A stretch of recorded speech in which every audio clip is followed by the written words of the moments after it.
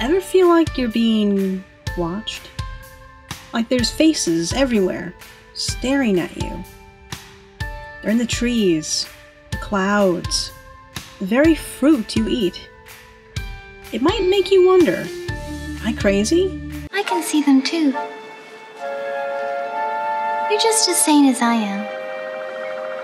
Turns out, if you do this, there's a word for it, and it's backed up by science.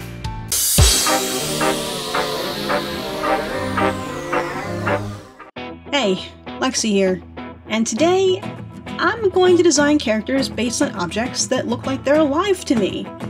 Because we all do it sometimes. This is the kind of thing I wish I learned about in science class. Humans are programmed to look for faces. We're always looking for friend, foe, food.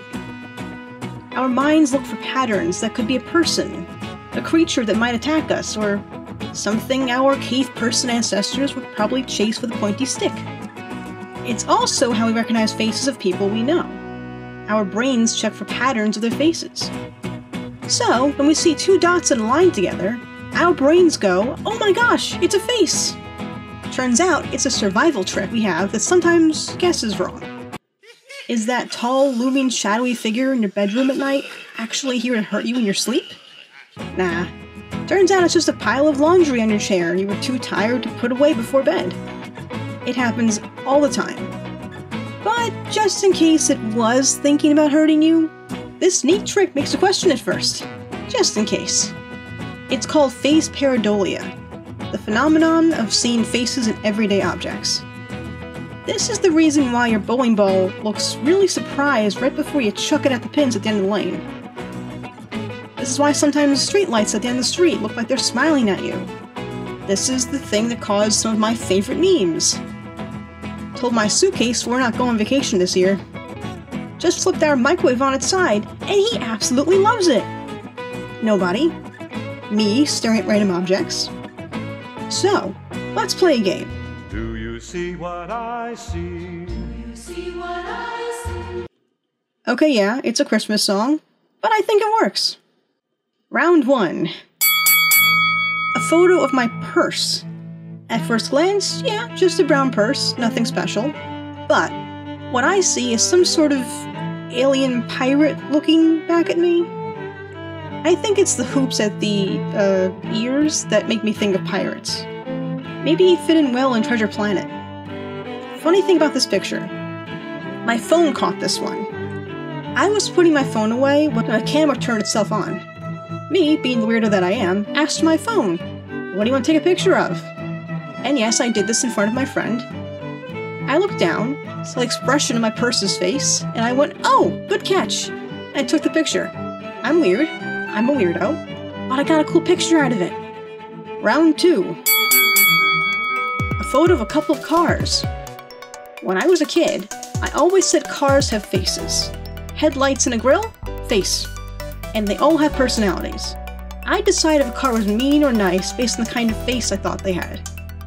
I'm older now, but I absolutely still have a part of my brain that goes, that car looks angry, sometimes.